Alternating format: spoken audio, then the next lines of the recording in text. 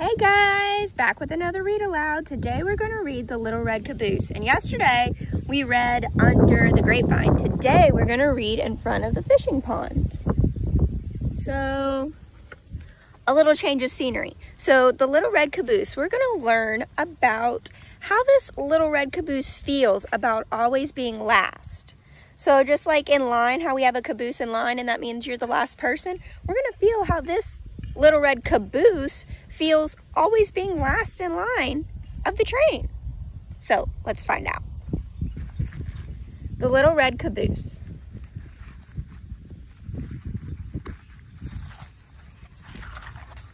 The Little Red Caboose, story by Marion Potter, pictures by Tibor Gurgly.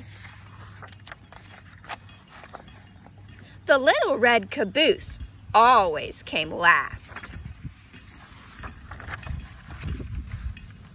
First came the big black engine, puffing and chuffing. Then came the boxcars. Then the oil cars. Then the coal cars. Then the flat cars. Sometimes they were switched around in different ways. But the Little Red Caboose always came last. Boys and girls waved at the big black engine. They listened to the boxcars and the oil cars and the coal cars and the flat cars go clickety-clack, an onomatopoeia word, clickety-clack. Remember, onomatopoeia word means it's a sound word. But by the time the Little Red Caboose came along, the boys and girls were turning away because the Little Red Caboose always came last. How do you think that he feels that he's not seen by the little boys and girls? They're always turning away before the Little Red Caboose comes up. "Oh, smoke," said the Little Red Caboose. "I wish I were a flat car, or a coal car, or an oil car, or a box car, so boys and girls would wave at me. How I wish I were a big black engine, puffing and chuffing way up at the front of the train.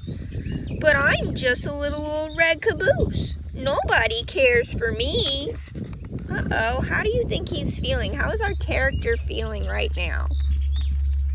That's right, I think he's feeling kind of sad and lonely. One day, the train started up a mountain. Up went the big black engine. Up went the boxcars. Up went the oil cars. Up went the coal cars. Up went the flat cars. Up went the Little Red Caboose. See, they're all going up the mountain.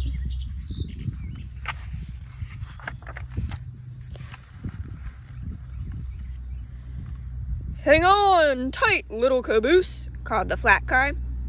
"This is a long, tall mountain, and you are the last car on the train." "Don't I know it?" sighed the Little Red Caboose. "Poor me." So he's kind of feeling sad and lonely and kind of upset about being the last car on the train. The train went slower and slower and slower. Soon it was hardly moving. It looked as if the train could not get up the mountain.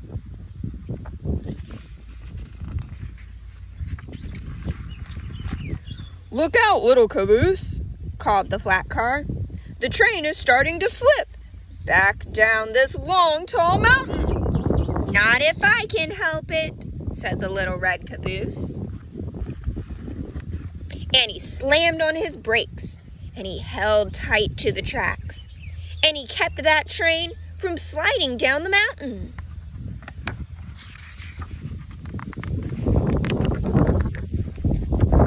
Then, boom! The Little Red Caboose felt something push him from behind. It was two black engines. they pushed the train up to the top of the mountain.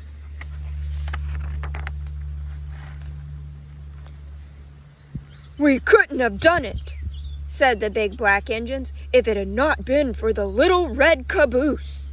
Everyone cheered, and the Little Red Caboose nearly burst with pride. So pride means that he is very proud of what he did. So at the beginning of the story, he was feeling sad and lonely, and now he's bursting with pride, which means he's very proud. Now children wave at the big black engine and at all the cars. But they save their biggest waves for the Little Red Caboose, because the Little Red Caboose saved the train. So I want you to think about how our character, the Little Red Caboose, he changed his feelings in the story. At the beginning of the story, he was feeling really sad and lonely and upset. But by the end of the story, something happened. There was a problem, and the Little Red Caboose came up with the solution, and it made him proud and happy about what he did. And it also showed the people that even if you are the smallest, you may be in the back of the line, but you are just as important as the rest of the line. Without that Little Red Caboose, the train wouldn't have been saved. So just think about that, okay? No matter where you stand in line, you are important to the line. You are important. Okay, so now that we've gone over the Little Red Caboose's feelings, what do you think we need to do now? That's right, go take your AR test.